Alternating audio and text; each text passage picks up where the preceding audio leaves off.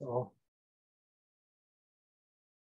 Thank you so much. Hello, everyone, and welcome to the fourth Disability Research and Education in Academic Medicine, or DREAM, research rounds. My name is Zoe Sheets, and I'm a disabled fourth-year medical student at the University of Illinois at Chicago. I'm a member of the Meeks Research Lab, as well as the advisory committee for the Docs with Disabilities Initiative. As you may know, the DREAM Consortium is a part of the Docs with Disabilities Initiative, which is focused on 4 areas. First, to create, mentor, and grow a robust community of scholars focused on advancing disability inclusion research in academic medicine. Second, to highlight and promote research on disability inclusion in academic medicine. Third, to identify and address gaps in disability data in academic medicine. And finally, to connect researchers and stakeholders to promote cross-cultural collaboration. And of course, if this is your first time joining us, we invite you to check out any of our other talks on our website. It's docswithdisabilities.org. You just go under research rounds. And now it is my great pleasure to introduce to you today's speaker, Dr. Karina Pereira-Lima. Dr. Pereira-Lima is a rising star in medical education. Last year alone, she published 7 articles, 2 specific to disability, and all focused on trainee well-being and mental health. She is a research fellow at the Department of Neurology at the University of Michigan, and her research interests center on the study of mental health and stress-related disorders among training and practicing physicians. She also works closely with the SIN Lab on the intern health study. In 2021, she joined the Docs with Disabilities team in an effort to investigate factors associated with better well-being, as well as a better educational and practice experience among physicians and medical trainees with disabilities. And personally, I have had the privilege of working with Dr. Pereira-Lima and have learned a tremendous amount from her work. She's never hesitant to support me or any other students to answer our questions, even the silly ones. And I recently had the chance to co-present with her in Nashville, and it was so clear how deeply invested she is in this work to anyone who had a chance to listen. And without further ado, I'll turn it over to Dr. Pereira-Lima. Thank you so much, Zoe, for this so thoughtful and amazing introduction. It has been my pleasure to work with you. I have also been learning a lot with you and also working with the whole Doctors with Disabilities Initiative and Meeks Lab. And it's my pleasure to be here today speaking with you about this topic that I'm so passionate about, that is access to disability accommodations in medical education. And to talk about this today, we will start this presentation talking about the need for a greater understanding of disability in medicine. Then I will share with you some research findings related to outcomes that are associated with lack of access to accommodations in medical educations. And as the third and final step of these presentations, we will discuss some research results about the proportion of disclosures and reason for non-requests of accommodations among medical trainees and students with disabilities. So let's get started with our first point in this grand round sessions. And we have here some data that underscore the urgent need for a better understanding of disability in medicine. The last World Health Organization report on disabilities estimated that about 1.3 billion people worldwide live with a disability. This is about 1 in every 6 people, and with our population aging, with more and more people living with chronic health conditions, this number tends to only keep increasing. This makes people with disabilities one of the largest minority groups in the whole world. And this group is a very diverse group, not only in terms of their experience of living with a disability and the types of disability, but also in terms that the disability identity that intersects with several other identities in our society: racial identities, ethnic identities, cultural, religious, sexual, and so on. And this is very important to say because we know that ableism is closely linked to racism, sexism, homophobia, and other forms of oppression in our society. And when we look at this data and this large number of people with disabilities, it is very clear that there is no way that our road can achieve healthcare equity without meeting the needs of people with disabilities. Yet, the last global report on health equity for persons with disabilities from the World Health Organization and several other studies show that people with disabilities continue to frequently experience health inequities worldwide. And when we talk about health inequities, it's important to say that those are differences in health outcomes that are avoidable, that are unfair, and that cannot be explained by the underlying health condition or the impairment. Research also suggests that patients with disabilities are much more likely to be mistreated or dismissed by healthcare providers, that around the globe, disabled people keep facing inaccessible transportation and healthcare facilities, and that compared with patients with disabilities, those with disabilities are much more likely to report that their physician's skills are inadequate to meet their needs. And these reports from patients are also present in physicians' reports. We have physicians in the United States, for example, we have a research showing that 59% of practicing physicians in the US are not very confident in their ability to provide the same quality of care for patients with disability. Family physicians in Canada report transportation barriers and knowledge gaps as concerns to provide care to disabled patients. In France, we have studies showing that 64% of physicians report lack of information as a barrier to care for disabled patients. In Brazil, health professionals working in the unified healthcare system report insufficient training on disability. So if you look at all this data together, we can see a clear picture of how urgent is the need for a greater understanding of disability in medicine. And one of the ways to increase this understanding is through the greater inclusion and support of disabled physicians and trainees.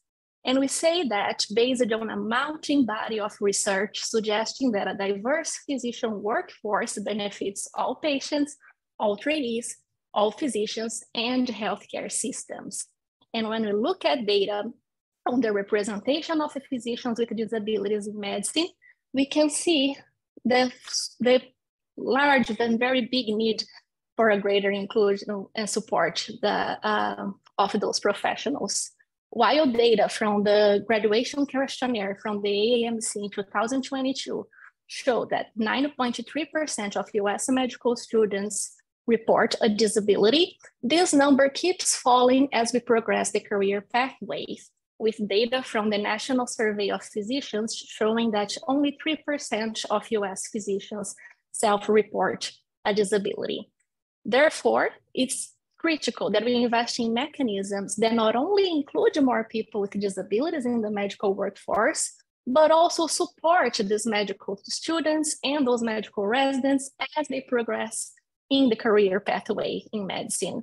And our research has suggested that one of these mechanisms that can support their experience in education is guaranteeing access to needed disability accommodations in medical education.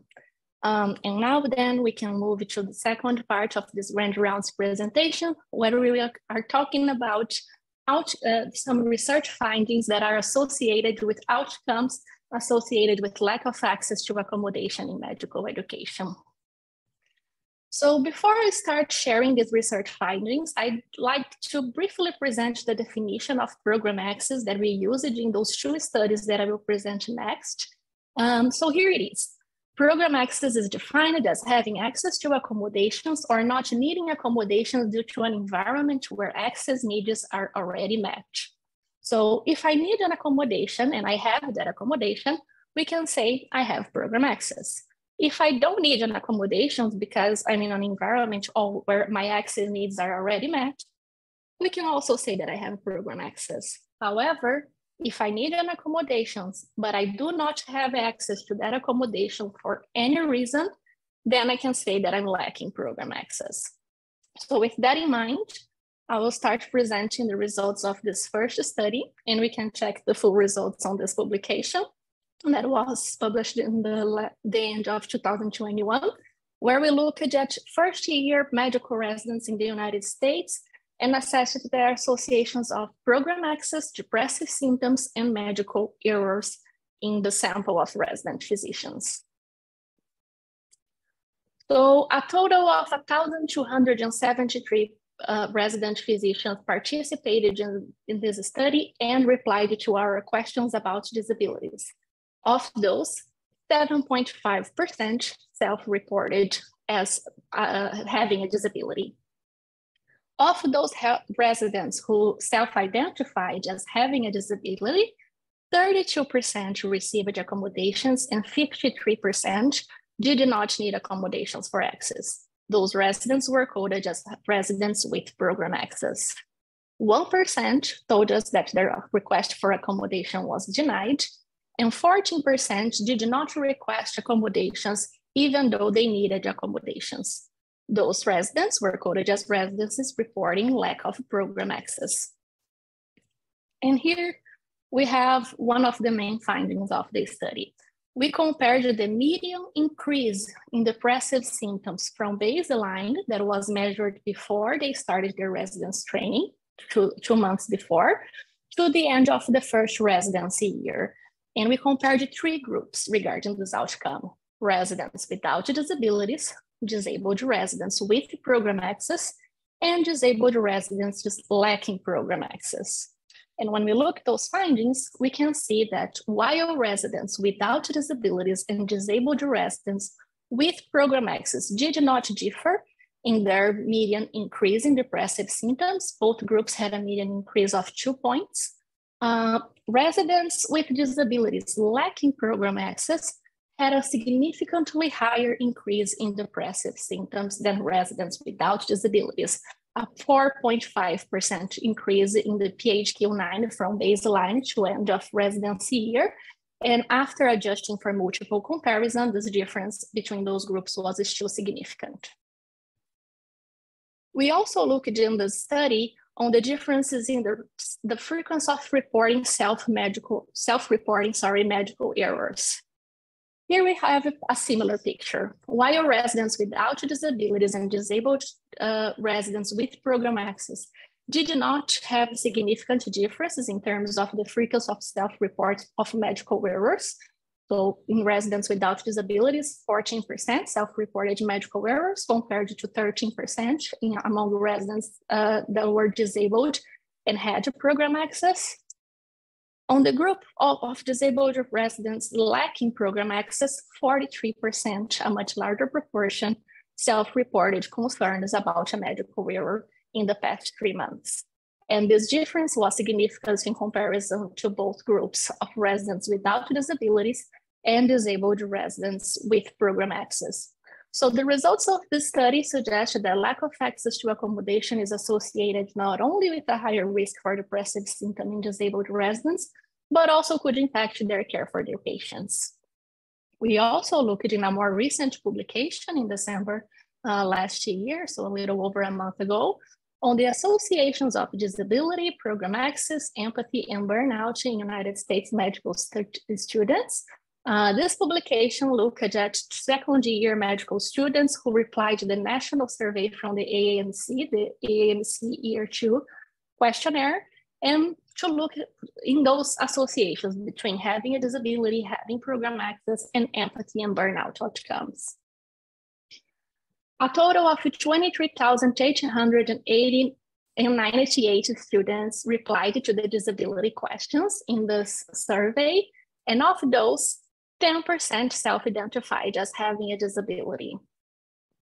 Among those residents, 86% reported program access, so they either had an accommodation or they did not need an accommodation for access, and 14% reported lack of program access. Those included people who had their accommodation request denied, is still under review, or who did not request accommodations when they needed accommodations. Then after looking at this, we did a first step that was comparing only residents with disabilities by program access. So we compared their outcomes of burnout and empathy. So for high exhaustion, we can see that while residents with disability and program access, 46% of them scored high for exhaustion, 67% of residents with disabilities lacking program access scored high for exhaustion, and this difference was significant. For high disengagement, we see a similar picture. So while 38% of residents with disability and program access scored high for disengagement, 56% of those lacking program access scored high for disengagement. This difference was also significant. For low empathy, however, we could not find significant differences between the two groups, with 25% of residents with disability and program access scoring low on the empathy scale, and 27% scoring low among the ones who had a disability and lacked program access. But then we also wanted to go one step further. And this step was to look whether burnout and empathy scores of students with disabilities with and without program access, whether they would differ from their colleagues without disabilities once we account for several other factors that have been previously associated with those measures. So we performed a multivariable logistic regression analysis for high burnout and low empathy among the students with and without disabilities, accounting for the following factors. So disability status and program access, sociodemographic characters, so their cohort year, sex, age, sexual orientation, race and ethnicity, personal factors, tolerance for ambiguity, linear analog self-assessment scale, their learning environment perceptions that were measured through the medical school learning environment scale subscales. And for the multivariable models for low empathy, we also accounted for their burnout outcomes. And here I will start to share some findings of those results. The full models can be found in the publication that was published as open access. So you can access that whenever you want. But here are some of the findings regarding the multivariable models for high exhaustion. We can see here that our reference group, so odds ratio equals to 1, were non-disabled residents. The disabled residents with program access are represented in the top in blue, and the ones lacking program access are represented in the bottom in yellow. Both groups, they were more likely than residents without disabilities to present with indications of high exhaustion. However, those who had program access were significantly less likely to present high exhaustion than their colleagues lacking program access. They had significantly lower odds. For disengagement, we have some interesting findings. While disabled students lacking program access were significantly more likely than non-disabled students to present with high disengagement outcomes, students with disabilities with program access were not significantly more likely than students without disabilities to present high disengagement. And this is particularly important if we think that this is the dimension of burnout that is mostly associated with cynical attitudes towards their studies, their professions, and also with thoughts of dropping out of medical school. So once students with disabilities have a program access in this national sample, they are no longer more likely to present high disengagement. We also tested those associations for low empathy. And here we can see that both groups, both disabled students with program access and disabled students without program access, they were less likely than students without disabilities to present low empathy. This is aligned with the studies on patients' perceptions. And those studies observed that both disabled and non-disabled patients perceive physicians with disabilities as more empathic. And it also points to the potential of disabled students to contribute to a more empathic workforce, improving them patient care. And now we can move to the third and the final part of our presentations after we have those results showing that program access seems to have a large impact on both the well-being of medical trainees and also the well-being of patients that they care. We can see some results on the proportion of disclosure of disability among medical students and trainees, and their reasons for not requesting accommodation. The first study that I would like to share with you is the study that was published in JAMA last year on the assessment of accommodation reported by a national sample of USMG students by category of disability. These students were also students who replied to the AAMC Y2Q survey. And those here in the study, we included 2,140 students with disabilities who reported disabilities within a single category of disability, since we were interested in looking at the differences between categories. Among those students with disabilities, 36% did not need accommodations and 64% needed accommodations. And then we looked at, among those students who needed accommodations, how many requested accommodations? And we saw that among those students who needed accommodations, 19%, so approximately 1 in every 5 students, did not request accommodations. Given the outcomes that we know are associated with lack of access to accommodations when needed, it's very important that the schools, that they invest in policies to encourage and facilitate accommodation requests among those students with disabilities. And I know that when I present those data, all of us have in our heads like reasons why this happens, why so many students with disabilities who need accommodations do not request accommodations. And I also will present by the end of this presentation some preliminary findings that we have on this topic. But here, before that, I would also like to talk to you about the differences that we found between the categories. So we looked at 3 categories of disability. The first one was chronic health, and this included disabilities like cancer, diabetes, lupus, rheumatoid arthritis, among others. Cognitive disabilities, which included ADHD, learning disabilities, psychological disabilities, mental health and neuropsychiatric disorders, and motor or sensory disability that included mobility, deaf or hard of hearing, and visual disabilities. When we look at the proportion of students who did not request accommodations when needed, we can see that the proportion, don't know why my mouse is, I'm sorry about this. So the proportion of students who had a cognitive disabilities, 21% of them did not request accommodations when needed. And this was significantly higher than the proportion of students with chronic health disabilities, 15%, or the proportion of students with motor or sensory disability, 9%, the proportion of students who did not request accommodations when needed. So this calls our attention that this may be a particular group where we needed to focus our efforts, also like encouraging those requests for accommodations.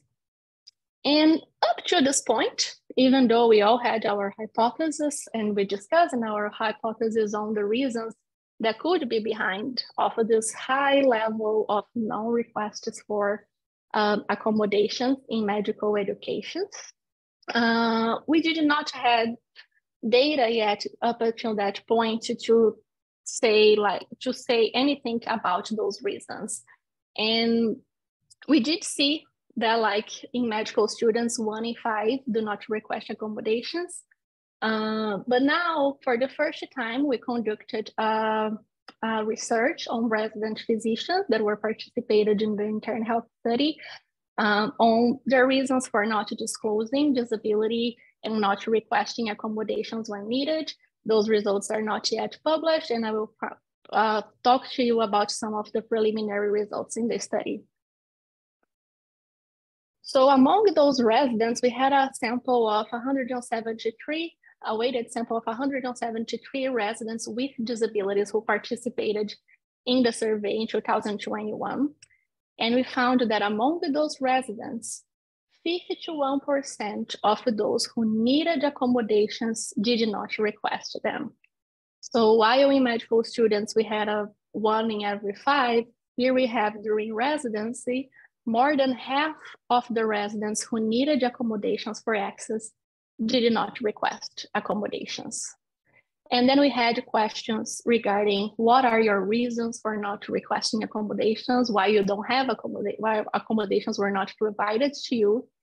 And here are the top 2 reasons that were cited by those residents with disabilities. The first one was the lack of a clear institutional process for requesting accommodations. And that reason was cited by 23% of residents who did not request needed accommodation. And the top reason was fear of stigma or biases. Almost like practically 3 in every 5, 58% of residents who did not request accommodation when they're needed reported that they feared stigma or bias for requesting accommodations. When we look at those 2 top reasons, we can start to think about action points that medical schools and residency programs should adopt to encourage and support accommodation requests among the medical students. For the first one, lack of a clear institutional process, it's clear that programs should be more transparent and clearer about every step that is involved in the process of requesting a disability accommodation. This needs to be in their handbooks, stated on their institution website, on their orientation lectures, their orientation materials, and so on. It needs to be transparent and talked about. But more than that, more than being transparent and clear, those programs need to be, the systems for disability disclosure, they need to be aligned with best practices in disability disclosure. This is very important. We have a 2020 research done by the Docs with Disabilities Lab that found that most US programs lacked key elements identified as best practice for disability disclosure in the AAMC regulation. It is very important, for example, that these programs in schools hire specialized disability personnel to run the process of accommodation request and provision of accommodations in both medical schools and residency programs.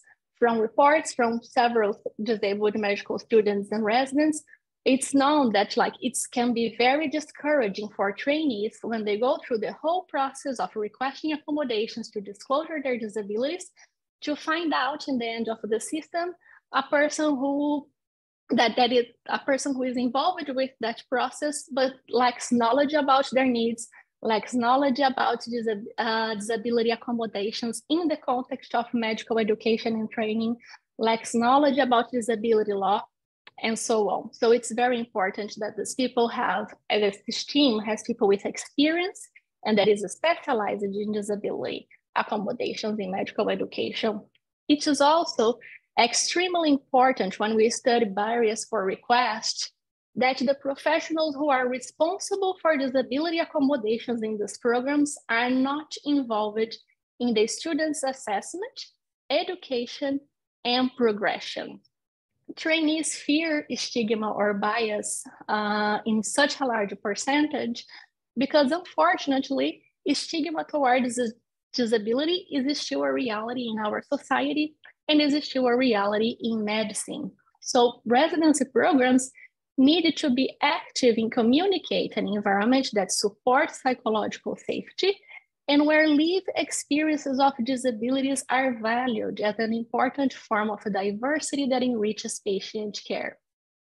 When we see all that data on the lack of representations of physicians of disabilities, on the reports of patients with disabilities that physicians and other healthcare professionals do not have skills that meet their needs, of physicians saying that they lack knowledge for like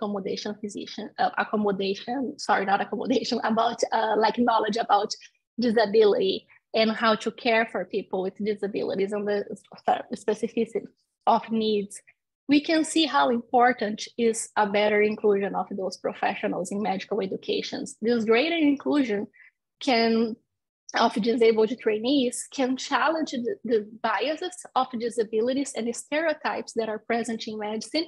And this can lead to positive impacts on patient care and the much needed greater understanding of disability in medicine.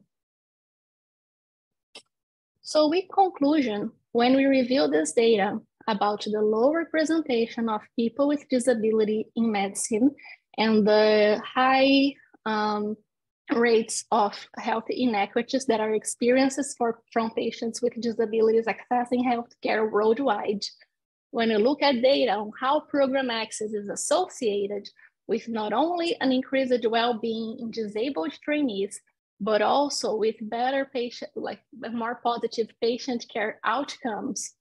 And however, several residents and several medical students do not access accommodations due to barriers that are related to stigma and lack of a clear policy to request accommodations, we have a clear picture that programs should carry out systematic efforts to increase access to accommodations among the disabled medical trainees. And when I say systematic efforts, I'm talking about clear processes, clear policies that are followed and that are measured. And that clear have the aim of combating like this nebulous or process sometimes that trainees encounter in institutions, and also like to combat stigma against disabilities in medical education and training. With that, I would also like to acknowledge my amazing and brilliant colleagues from the Docs with Disabilities Initiative and Lab, from the Internal Health Study, from the AMC. The pictures here are from the people who co-authored those publications that we discussed today and presented today. And it has been an amazing experience to learning and work with all of them. And thank you all very much for being here today. And I'd be glad to take your questions and discuss those findings with you.